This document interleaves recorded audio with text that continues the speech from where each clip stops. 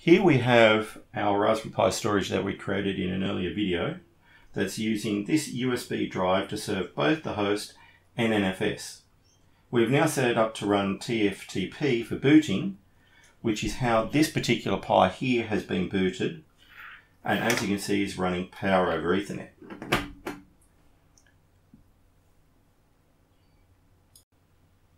Today we'll be setting up this Raspberry Pi here, placing on this power over Ethernet hat and this display, mounting it to yet another sled and putting it in this cage and running it off power over Ethernet. This is all achieved simply by plugging on the board, screwing it to this sled,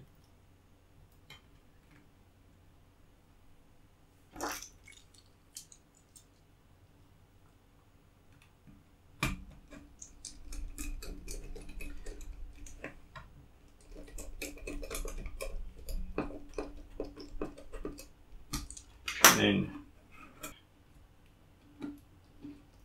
adding our last screw, plug on our display, sliding in its carrier and plugging in its Ethernet. And now it powers up. That will be TFT booting off this particular Pi and running Raspbian.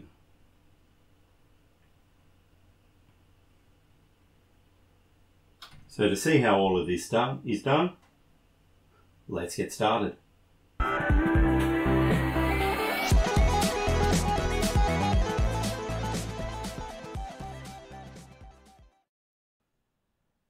To start, I will install DNS mask for the TFTP server.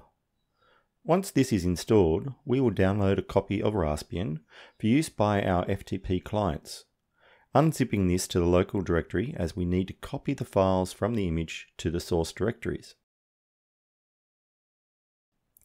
Next, create two directories, one for boot and one for the root partition.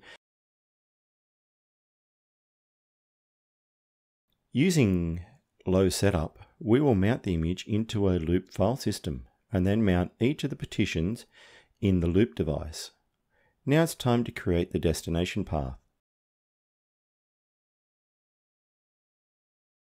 I am placing this under a single directory called NFS.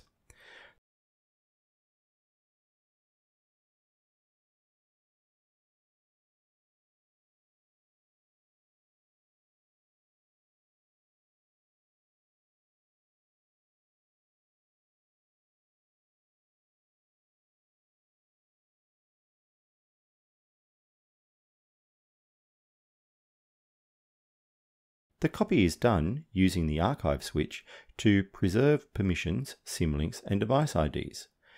Make sure to place the boot into its own location. Look at the DNS mask configuration. Even though this is not going to serve out any IP addresses, we will set the DHCP range, making sure to use the proxy mode so that it will send any requests to any other DHCP server on the network.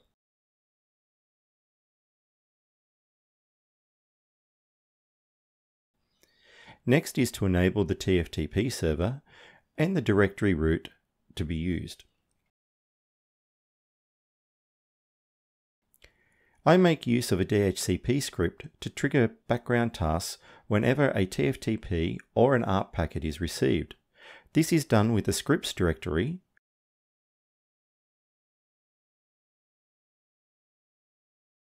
and lastly we set a unique root. This ensures that each client is pushed to its own directory based on its MAC address under the TFTP root location. Upon restart of the DNS mask service, I can see that I have a problem, so let's check the configuration file. There it is, a typo. Fixing that enables the service to now start correctly. Let's run through the script that gets called. We start by finding the IP address of the server that the script is running on, so that we can use it in the FS tabs for the NFS server mounts. This section sets up all the directories required. Base mount is for scripts that the RC local will use. The lower directories are for sources. The upper is for the deltas for the overlays, and the work directory is what is actually mounted. Next, whenever the script is called due to an ARP add, we create all those directories using the client's MAC addresses for the path. We also make functional boot scripts so that the Raspberry Pi 3s can start to connect. I also add a path into the local NFS server. We then create directories for the main file system that the clients will use and export it as well. There is also a special case for the Pi 3s where it needs to find a start4elf file early in its boot, so we make sure that that exists in the TFTP root directory. After making sure all the mounts are there, I create a custom FS tab file for the clients so that they can mount their file systems correctly. And lastly, we reload the mounts by reloading the NFS server.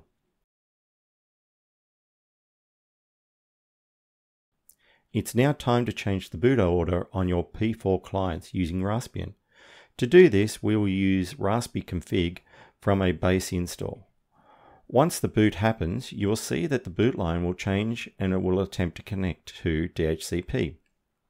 Now we have to set up the DHCP server and the final change to our boot source on the TFTP server.